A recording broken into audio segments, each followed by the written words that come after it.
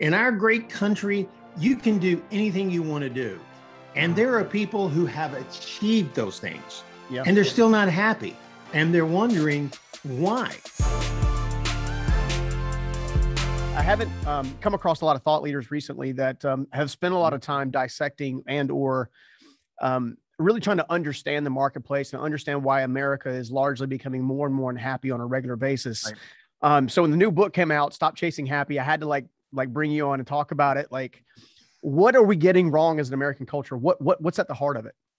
Well, you know, we've always had this belief in America, and I think it goes back probably to our grandparents and to our parents. You know, my grandparents came up, they were sharecroppers, as we say in the South. They were not very wealthy, and they really wanted a life better for their kids. And so they thought that life and would make them happy. Even though my grandparents were very happy people, in the truest sense of the word, they really thought life would be better if they just had better jobs, better houses, you know, stuff. And so they really ingrained that into their kids. So when my parents came along, they were still kind of that generation that still felt that didn't really receive it at the level their parents could give it. So they wanted their kids to have a good education and go to college. And all of a sudden, if you get all of this stuff, you're going to be happy. So everybody believed that. And so now we have a generation of people that we have all the stuff. We have all the education. I mean, in our great country, you can do anything you want to do. And there are people who have achieved those things, and they're still not happy. And they're wondering why. And I think it's because we're looking for happiness in all the wrong places. Yeah. I mean, my own personal journey, you know, I went from a pretty difficult situation growing up and homelessness and some other things, but I was shocked by the fact that once I had actually became a person of affluence and I built some successful businesses and stuff like that, how empty I actually was. Right. You know, I had the house, I had the car, I had the ability to go to vacation and something like that. And one of the things that I felt like God shared with me specifically was that's because you're putting your identity, you're putting your significance in all the wrong places. Right. You know, so talk to me a little bit about how we can find proper significance and meaning in the right places, i.e. purpose. Like, talk to me about how that happens. Well, I believe very strong as a Christian that all of us, every single person created, God has one desire for us. He has one mission, and that mission is for us to glorify him. Now, we would all agree with that. So here's where the rub comes in. The happiness comes when we understand the mission is to glorify God, but then we find our place on the team. You know, I like to explain it this way, and people can get it.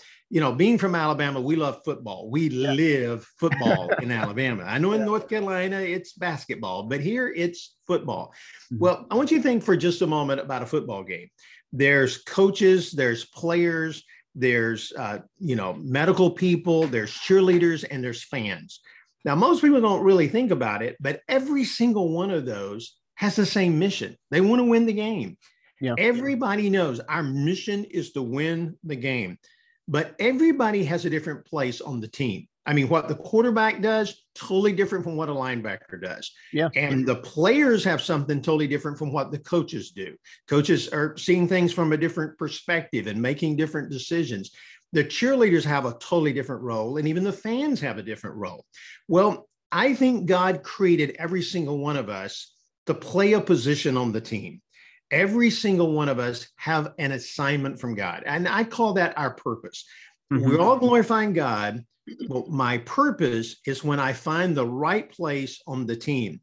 And when you find that right place on the team, the end result is going to be a satisfaction. You talked about you felt so empty. Well, it's the opposite of that. And that is there's fulfillment and there's joy. I mean, I'll give you an example from history. We've all heard of Mother Teresa. We remember her as she worked in Calcutta, and she was there in poverty. And this woman, her feet were actually deformed because she would use shoes that other people, even the poor, didn't want. And it deformed her feet because she never had the right size. But Mother Teresa always talked about the joy she had and the happiness she had. And as an American, we're going like, how can you be happy? You're in Calcutta. You're with poverty. You have nothing. but she found her place on the team. And meaning she found her purpose. And I think the problem with most of us is the devil, he whispers to the cheerleader and says, you ought to be the quarterback. And so we're not happy till we get to be the quarterback. Yeah. And the quarterback is like, the devil's whispering in the ear saying, you really need to be a cheerleader. It's a lot more fun being a cheerleader. And as a result of that, the devil tries to keep us from finding our purpose. That's what I call it. And finding our place on the team. But when you find your place on the team, all of a sudden, money becomes a way to fulfill that purpose. Yeah. Or relationships becomes a way. You're not using people, but all of that are things that God uses to help you play your role on the team. The problem with most of us, and the reason we're unhappy is we don't even like the team we're on, and we don't understand it. So we feel like it's a hollow victory. In fact, I shared this even with athletes before. Sometimes we do everything to win, but once the game is over, we get the trophy, but a year passed, 2 years passed, 3 years passed. Sometimes we can't even find the trophy. And it was all of this work for something that didn't last. And what I think we find happiness, in fact, I know we find happiness when we find our purpose and we do it. Yeah. I mean, I'm in this season of life I'm in, while I've discovered that I've got a gift, if you will, for entrepreneurship. I love it. I love helping entrepreneurs.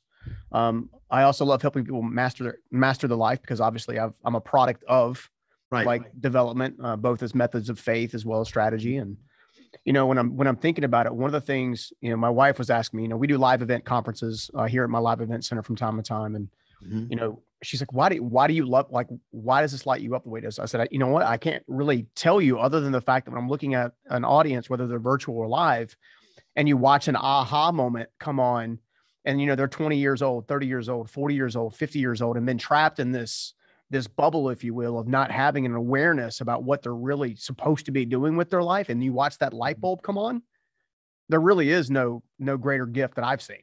That's exactly right. And by the way, Stephen, you just said something that's very, very important. And I don't want to let it slip by us. You said that you just come alive when you're in front of that crowd. And I think the reason is that when we find our purpose, we're going to discover that when God created us, he also made it our passion. And when your passion and your purpose meet, they produce happiness. Because, people find, have you ever met people, and you've met a lot of these people, I don't mean workaholics who are neglecting everything else in their life, but the slogan you've heard, I've heard it. If you really find, your purpose and your passion in life, you'll never work a day in your life. Yeah. And it's true. We go to work, we do things other people call work, but for us, it's not work. I mean, literally, I do it for free all day long with no problem. You do it for free all day long. Yeah. And the reason is because of what it's doing to you inside. You're fulfilling that purpose, you're fulfilling your mission and your passion. So I don't want that to slip by, because people often say, well, I have a passion for this, but I don't know what my purpose is. Well, sometimes the passion can be an indication of what your purpose is. And what is it? I have these 2 or 3 little questions I tell people all the time when they say, I'd like to know my purpose. And I say, first of all, what is something you do where you lose all track of time? I mean, there are some things I do that literally I'm staring at my watch every minute, because it's like, when is this going to be over with? Or I got to complete this project. But then there's other things we do. You go like, oh my gosh, it's 1 o'clock in the morning and I didn't even realize it, because you lose all track of time. That's the first thing. Number 2 is, I tell people, what is it you do that God blesses? Meaning, what is it that you do that you see something productive occur? You mentioned talking about those live events, and you can see the light bulb go on in people's minds. Okay, to you, you can see that is yielding productivity. And I even tell people, I think ultimately productivity is what gives us significance, because God gives us a purpose to achieve something. And we're achieving it. And then I found this is true for a lot of people. Go to people who love you and will always tell you the truth. And you need those people in your life. And just ask them this question. What are 2 or 3 things that you think I'm better at doing than most people? And get them to be honest with you. When I did that, one thing that everybody mentioned was the one thing that wasn't on my list. And they said to me, Phil, you have an ability to encourage people. You can make people feel so valuable. Well, I never really saw that. I just assumed everybody said those kind remarks and things to people. But that helped me discover my purpose and my mission in life. And so I throw that in because probably some people are listening and saying, hey, man, I want to know this purpose. I want to know my passion, but how do you find it? And it's not like one day you just read a book and there it is, or somebody tells you what it is. In fact, I find when I try to get other people to tell me what it is, I would be led astray because sometimes they didn't know me well, or they thought, man, you really enjoyed doing A when I enjoyed doing B. And so that's all of that in fact, but I didn't want that to pass without noting passion and purpose. When God created us, I think he designed us for both. Because, I tell people, I'm not a singer. I'm not a musician. I don't have any gifts in music. So I know when God made me, he didn't create me to be a singer. Okay. I like music, but I'm not created to be a singer. So sometimes that's easy to say, well, hey, I'm not going to have a singing career. That's not what I'm here for. But yet what I do and the work that we do often gives me an opportunity to talk about people who do music. So sometimes you may have an interest in something and it may actually turn out God wants to help you promote someone else with that gift and to encourage others in that gift. And that's kind of how I found it. But passion and purpose go together. No, I love that. I mean, I've told my audience many, many times that, I believe there's three great purposes in life. One of which is serving the person you used to be. And the only way you get from that emptiness to fulfillment to significance is by walking out and being a good steward of what's already in your hands. Exactly. Making sure you're taking good care of that. And it took me personally a long time to realize that I was already in process. And I find that a lot of people are in process, but because they're at the earlier part of the process, they think it's not working, and they're chasing happiness, which I believe I'm with you. I believe it's kind of the word happiness is kind of a misnomer, so to speak. It's kind of elusive, right? However, when I'm chasing contentment and fulfillment, a lot of times I discover the passion and the purpose and the things connected to that. Has that been also kind of what you've seen in your work? Oh, absolutely. Because I tell people happiness is something that's always temporary. I mean, I think most Americans define happiness as a day at Disneyworld. We go there and we have no cares in the world. We get to live even in an imaginary world, and everybody else is taking care of us. And boy, it just can't get any better than a day at Disney World. Yeah. Well, unfortunately, life is not Disney World every day. Yep. Well, there's sickness, there's COVID, there's all these curves that life's going to throw you. But what I discovered was what you said is, if you don't think about happiness, because it is something you chase, it's always just a little bit further. I remember years ago when I was a kid, there was a man who lived in our area, and he didn't have a lot of contentment in his life. He just really wanted to be happy. And he owned a lot of land, and he kept just buying land, no real purpose of it. And somebody asked him, how much land do you want? And he said, I don't want all the land in the world. I just want what connects to mine. And he spent his whole life just accumulating land, thinking that was going to make him happy. And I think probably went back to a childhood that he grew up. They didn't have a place to call their home and those kind of things. And so there probably was a reason for it. But I like what you said. We're work in progress. And I want to comment on that too, because one thing I've discovered, God never wastes an experience and he never wastes time.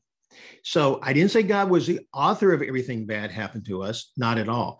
But no matter how bad a circumstance or situation was, God can turn that and use it in the purpose that he has for your life. Like you mentioned the fact that the homelessness that was in your life.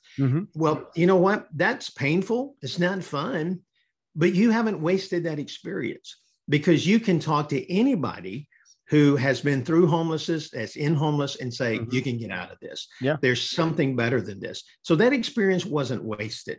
It was, I think it was Thomas Edison, who once said, there's really no failures. There's just learning experiences. Yeah. And I think he's right. And I think we learn from experiences, but God doesn't waste those experiences if we let him. The problem most people is they become bitter and they become upset and they blame everybody else. And I'm like, you're never going to be happy blaming everybody else for your problems, because you're going to get where nobody wants to be around you, for one thing. And you're not going to be happy. Happiness is when you say, wait, God's created me for a purpose. I'm going to find that purpose and I'm going to go with it. And I'm going to realize that he can use everything bad that's happened in my life. He can use it to fulfill that purpose that he's given me. Absolutely. I mean, the reality is I've learned far more from my adversities than I ever have from my quote unquote successes.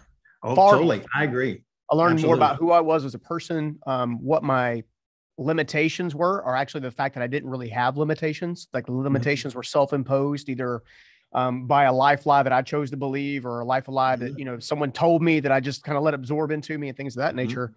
And I know as we're walking this journey out, so much of that is walking in maturity. It's going from immaturity to maturity. And one of the things I've always said is that why me never leads to freedom. That's right. That's exactly right. What can I learn always leads to freedom. Exactly. You know, so talk to me a little bit about how someone like for example, we've got our audience is comprised of thousands of people, right? Which is amazing. I thank God for them every day. Not every one of them is a believer. Many are, many aren't. But they choose to listen to the show and watch the show because of the transparency, the authenticity. And I know one of the things that I've heard you talk about before is the ability to hear God's voice. I believe that God is speaking to everybody, regardless of whether or not you decide to show your attention to him just yet or not. Right. How can someone learn to hear God's voice and maybe begin to apply it? And if they're not a person of faith yet, maybe start to test the water so they can build that relationship. And if they are a person of faith, maybe hear him a little bit clearer. Well, you know, first of all, I always want to make it very clear to people who aren't believers that we're not people who sit around and we hear a voice audibly, like I hear your voice and you hear my voice. So I don't want people to think we're strange in that regard. But I do believe that in our hearts, through what I would say is the Holy Spirit, that there are things that God impresses upon our hearts and we clearly hear his word. Now, I also believe very strongly as a Christian that the Bible is one of the ways to hear the voice of God. I believe that very strongly. In fact, people say to me sometimes, I want to hear the voice of God. How do I do that? And I say, go read the Bible out loud and you will hear the voice of God, because I believe that's what the Bible teaches and what the Bible says. But I think we have to remember that God created us. God made us. And, you know, the person who creates something is the person who knows how it will work best. And God created us. I think he also gave us the instruction manual, as the little instruction book on how to live life. And I think that is the Bible. And everybody always thinks we're smarter than God. Oh, well, I can do this. I'm smarter than God. And the whole of the Bible is the story from Adam and Eve all the way through the end to the Revelation of people who thought they were smarter than God. And they may temporarily think, you know, hey, I outsmarted God. But in the end, you're going to find that God was right and that what he says is true. I mean, you know, we talk about sin when we do things and we rebel against God. The Bible's real clear. Sin is fun for a season. You know, that surprises people. The Bible tells you that sin is fun for a season. But that also means that whatever you do, there's going to be consequences as a result. And I know, you know, in the business world, one of the first things you have to learn is every decision you make is going to have a consequence, whether it's a good one or a bad one. As I say to people sometimes, if you save money, you know, when you're young and you think about retirement, that's going to have a great consequence when you get older. But if you, when you're young, it's like, I don't have to think about retirement. And then you find yourself 50, 55 and like, well, I got to think about retirement. And then all of a sudden you realize, wait, I've only got 10 years here and it's not enough time to do adequately what you need. Well, there's a consequence from that decision earlier.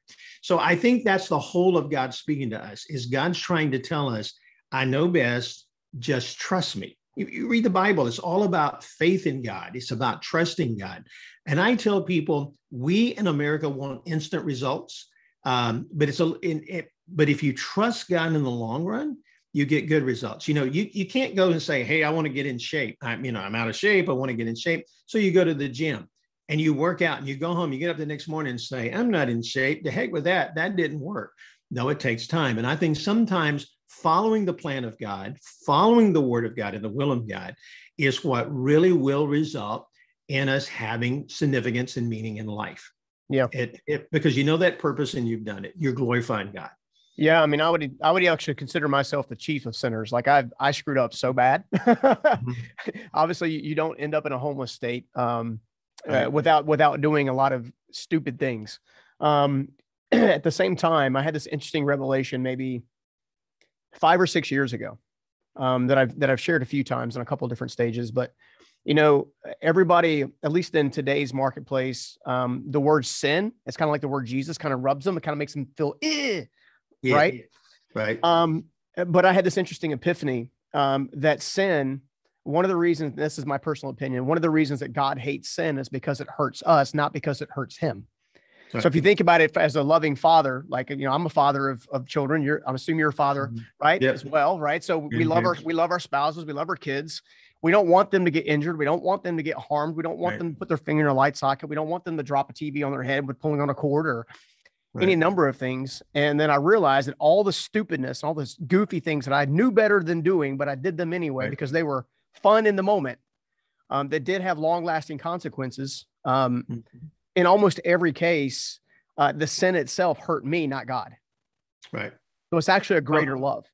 Well, I believe it hurts God. I mean, there's no doubt in my mind that God wants us to be, it's just like, your kids go out and they do something foolish and it hurts them and they bear the consequences. But as a father, it also hurts you.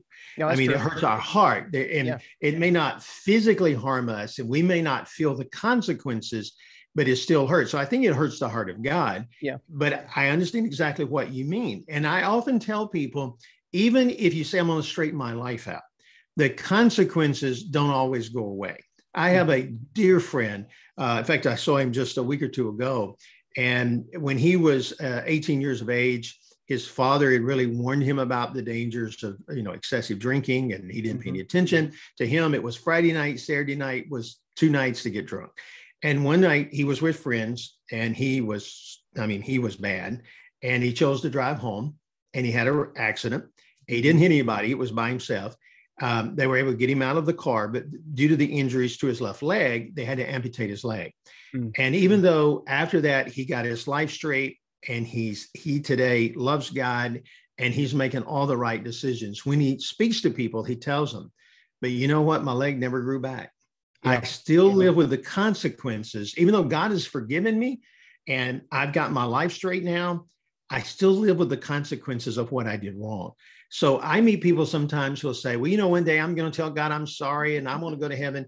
But I say, but do you understand the consequences of some of the things you're doing wrong may still be following you even then? I mean, God hasn't forgiven you. If you're sincere, he's forgiven you, but the consequences are still there. My dad was one of those that in the latter years of his life, he had smoked all my life. And in his latter years, he said, I wish I'd never done that because he had to deal with the lung issues. He had to deal with the heart issues. And ultimately it took his life. And he's, look, I didn't back then, I could smoke cigarettes. It didn't bother me. But in later years, now I'm suffering the consequences of the choices that I made back then. And I think every choice we make is that way. There's a little bit of a ripple effect and there are consequences. And the biggest consequence is it takes away our happiness. It takes away the joy. It takes away any fulfillment that we have in life because sin doesn't really give you any fulfillment. It really doesn't. It may for the moment, but in the end, the consequences are far worse than the fulfillment. No, I totally agree. I mean, my father missed a huge chunk of my life because of alcoholism. Now, he would give anything to go backwards and reconcile that, never take a first drop of a drink or nothing like that. Right. My mother has obviously smoked all of her life and quit maybe 2 years ago, but now has to deal with a dental issue that keeps arising as it relates to smoking. Right. So I know that's totally true. In regards to I also find that when people are chasing happiness for all the wrong reasons, maybe they want to own stuff, not realizing the stuff's actually going to own them when they're trying to kind of go through that. I also find that chasing happiness also has extenuating consequences. When we're chasing happiness, what types of consequences are you seeing people struggle with that obviously now take pastoral work to kind of work their way through? Well, I would say there's several. One of the things I think it happens a lot of times is people become workaholics. Mm-hmm. They don't keep work and life in balance. And particularly if they're young adults and if they're married and they have family, their family goes in the back burner. They ignore their family. A second one I do that I realize is people will begin to use people. If you're so driven to be happy, you don't care about the happiness of other people. And so you tend to kind of use people and even abuse people. You don't treasure people as you should. I think a third thing is you start falling prey to a lot of get rich quick schemes. Yeah. I think you fall for a lot of sales pitches. Yeah. One of the things, as an entrepreneur, that I've told people is one of the first things you have to do is learn the ability to say no. But if you're chasing happy and, you can see a television commercial and it's like, oh, if you just buy this car, you buy this boat, you buy whatever it is they're selling you. If you just get this, you're going to be happy. So all of a sudden you fork down $25,000 or $50,000 to buy that car. And it was cool the first day, but then, the second day, the third day, the fourth day, it's got fries in between the seats and everything. Exactly. And so that's one of the things that I see is that when we're chasing happiness, we're losing control of our emotions to a degree and our decisions. But when you're not chasing happy and it's your purpose, I think one of the things that happens is you keep life in balance. And then I would say another thing that is a huge one, in my opinion, is you lose perspective on life. Like I say, if happiness is a day at Disney World, there are going to be days, even at Disney World, when it rains. Yeah. Okay. So even if you have the best life ever that you've ever had, and you have everything wonderful, there's going to be days the doctor is going to say it's cancer, or, it's life's COVID or what, how many entrepreneurs I know that literally lost everything because of COVID. They had made some good business decisions because nobody ever expected everything to shut down and you wouldn't be able to do, especially those who, for example, had restaurants, and you didn't know what to do. So one of the things that happens when you choose your purpose and not happiness, you begin to see whatever happens to me is part of the big plan. In my book, I referenced quite a bit a book in the Bible called Philippians, and it was written by the Apostle Paul, and he's writing to this Christians, this church at Philippi. But he starts out by explaining to them why he's in jail, which is interesting because the book that most associated in the Bible with joy, or we would say happiness, was written by a man who is sitting in a jail cell, chained to soldiers 24 hours a day. And yet he's writing about how you can have joy. But he starts out by saying, wait, let me explain to you why I'm in jail. Now, why was it important? Because we know in the Bible that when Paul first went to that city, he was put in jail, but God sent an earthquake and he was set free. And as a result of that, the jailer's family, some other people become Christians, and that's how the church started. So those Christians probably were asking, excuse me, Paul, why did God send you an earthquake then to set you free? And now, you're in jail. And Paul explained, because it's not about the miracle, it's about the purpose. And he said, my purpose as an apostle was to share the gospel of Christ, and it was to establish churches. And he said, even though I'm in jail, the purpose is the same, because he even said, I'm seeing soldiers become Christians, even some who are in Caesar's household. And one of the things that we chase happiness is we don't know how to deal with the bad stuff in life. We don't know how to deal with the curveballs in life.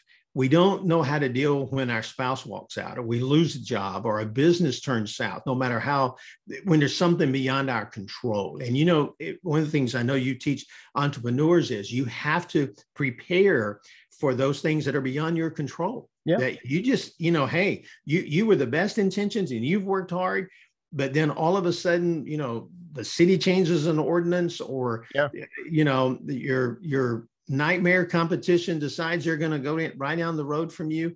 Maybe they're a bigger, better, franchise, and all of a sudden it's going to hurt. So how do you deal with that? Well, if you're chasing happiness, all of a sudden you're going to be devastated.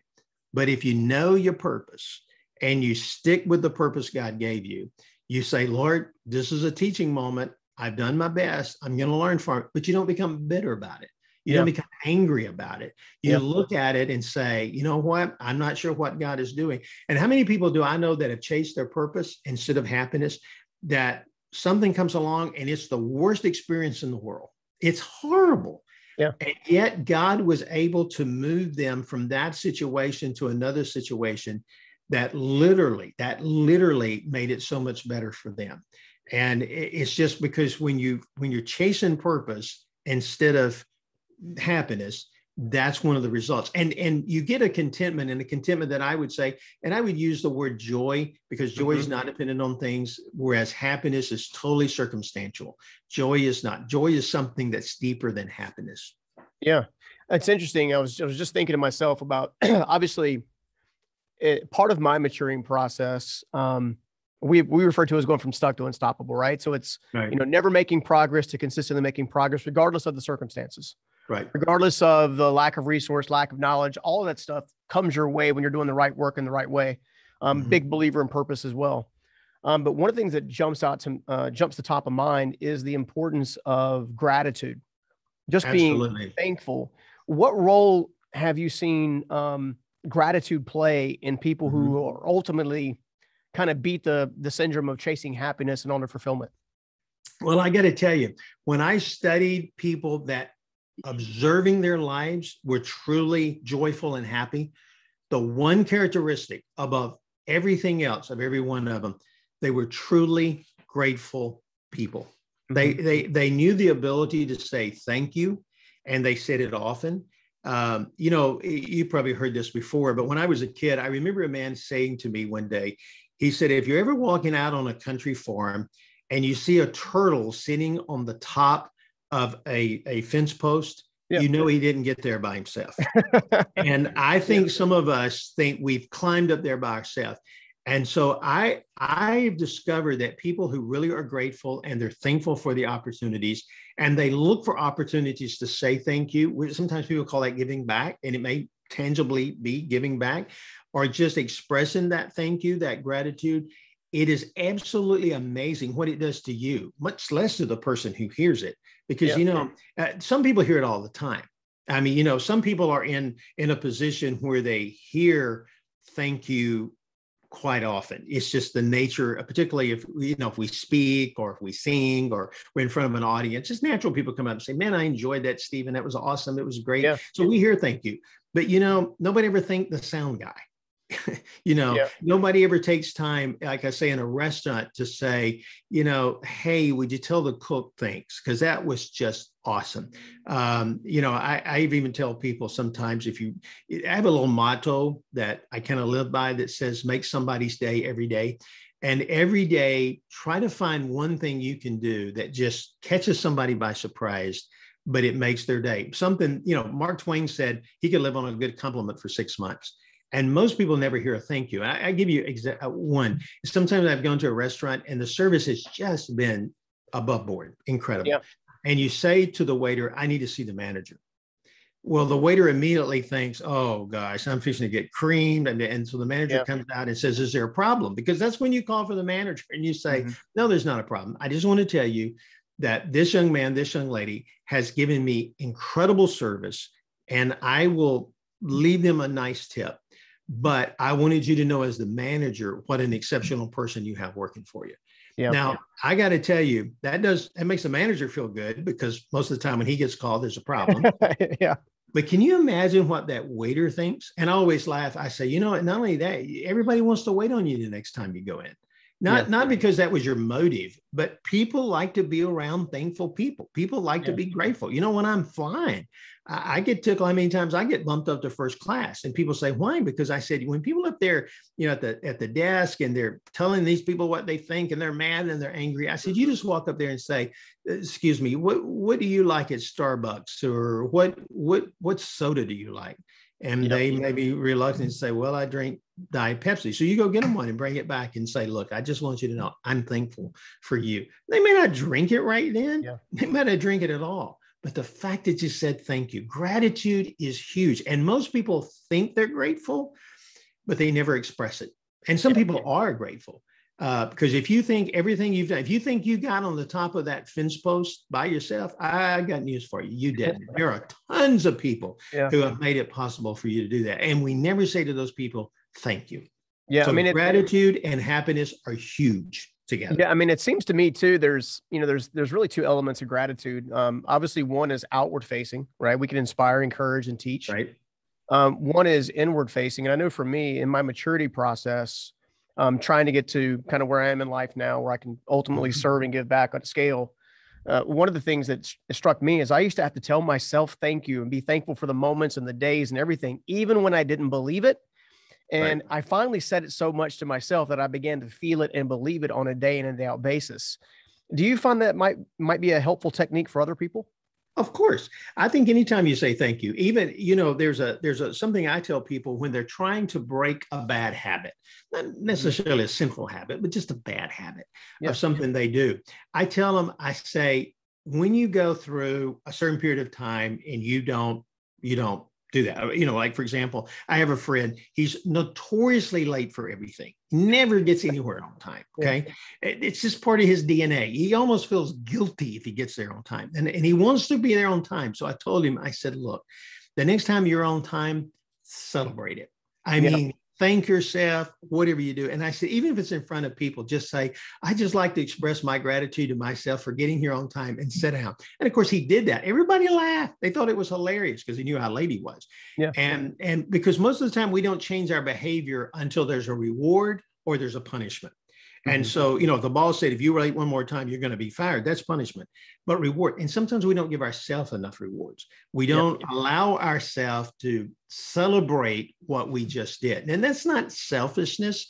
It's just those victories, like you say, to say to yourself, thank you, man. You made a good choice. And I don't call that talking to yourself, but it almost is like that sometimes we process it, that we can be proud of ourselves in a healthy way for what we just did. Not that we need the applause of other people. No, you don't need that. But sometimes it's okay to say to yourself, sure, absolutely. I do that quite often, by the way. Yeah. I mean, I found it's a great practice, right? It develops confidence and humility at the same time. Right. And it gives you perspective. Exactly. Right. And all new perspective gives you a deeper level of understanding, which then creates wisdom. So you can't go wrong with it, right? I do want to ask a question that is book centered, right? So obviously we've been talking about a lot of amazing concepts that are in the book. Stop Chasing Happiness is definitely a must read for a lot of folks. I'm also, as an author myself, I believe that the works that I do often call me to them. And often I'm writing them to really one or two people. Like I'll spend the entire time just trying to help that person kind of overcome. I'm curious, in a COVID environment in 2021, what was the purpose, if you will, not to infringe upon a word, right? But what was the purpose behind bringing this book to the marketplace right now in today's time, and not 5 years from now or 5 years ago? Because for several years, I've wanted to write this book, but I wanted to make sure I did my research well before I started. Because for years, how many people have said this to me? I just want to be happy. And sometimes it was in the context of maybe they're wanting some counsel, well, I'm not happy in my marriage. I just want to be happy. Or I don't like my job. I just want to be happy. And I started realizing that a lot of these people, their marriage got better, or they got a different job, or they got whatever they thought would give them happiness. And then they're back talking to me 6 months later, a year, and like, well, I thought I'd be happy with this job, but I'm not happy.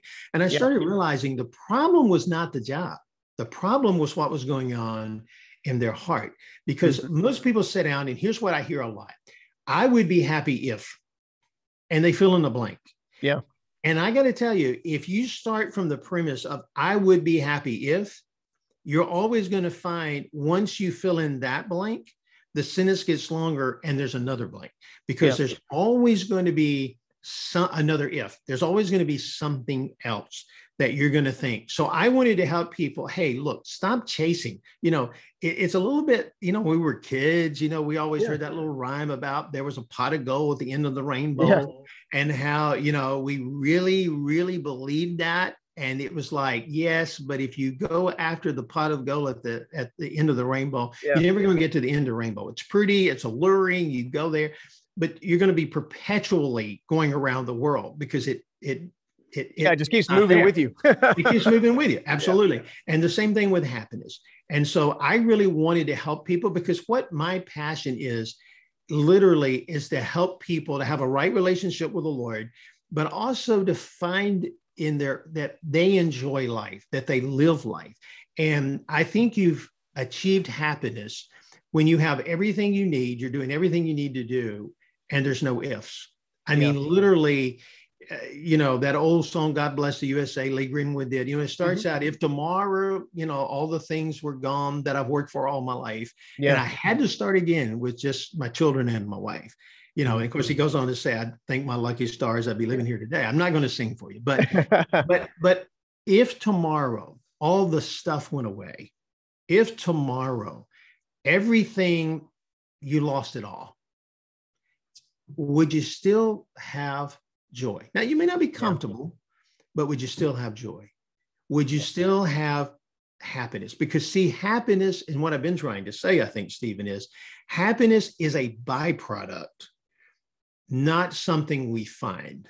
It is the byproduct of knowing your mission is to glorify God, finding what you were created to do on God's team, whatever it is, being content with playing that role, doing it well. And then you'll have people walk up to you and say, how are you so happy? Because when I went to the people I thought was the happiest, not a single one of them said, well, I've never thought about it. I've never really tried to be happy. And I'm like, wait, you're the happiest people. You had to. No, all the people who were trying to be happy weren't happy. Happy people were those who weren't trying. So that's why I tell people, stop chasing happy and start pursuing your purpose. Yeah. I mean, I was on another show not too long ago, and I had a young man that I'd met just before there. He's like, well, when I make it, I'm like, what does make it mean? Right. Can you define to me what make it means? He's like, well, not really. I said, well, when you can define it, then you have a destination. Right now, you don't have a destination. Right? You're basing your make it on what you see on Instagram or Facebook or TikTok or any of these social platforms. And what you're consistently doing is comparing yourself to someone else rather than running your race. Right. Man, I'm gonna tell you what, I've enjoyed the conversation. Everybody's got to pick up the book for sure. I'm curious, where can everybody find Stop Chasing Happiness? You can find it anywhere you buy books. Go to Amazon, it's there. You can go to Barnes and Noble, it's there. Books A Million, all of those, it's everywhere you can buy books. Amazon, it doesn't matter. And there's a special website, by the way, called stopchasinghappy.com. If people want to go there, that's just for the book. But I love people to read it. Most people say, it's an easy read. It's not a hard read. I wrote it for people who just really want to find what's meaning. And I answer all the questions in the book about what do you do when life throws you a curve? How do you be happy through that? And it keeps going back to finding your purpose, finding why God put you here, doing it and doing it well. And when you do that and you glorify him, the end result is you may not think of it as chasing happy, but everybody's going to know, man, there's just something different about you. Why are you so contented? Why are you so happy? And I've also described, this is what's been amazing to me. We didn't have time to discuss it. I find when you get that kind of contentment, stuff starts chasing you. Oh, it really does.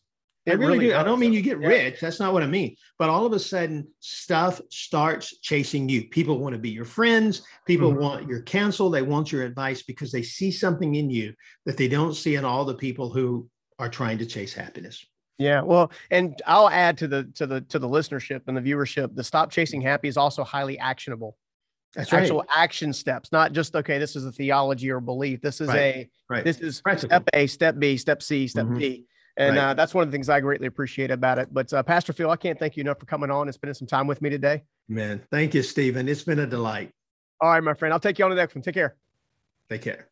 See ya. If you love that interview, go ahead and check out this next one right here. Mindset is your belief. Yeah. What you believe changes not only how you think about things and your approach to things, but can change your true physiology.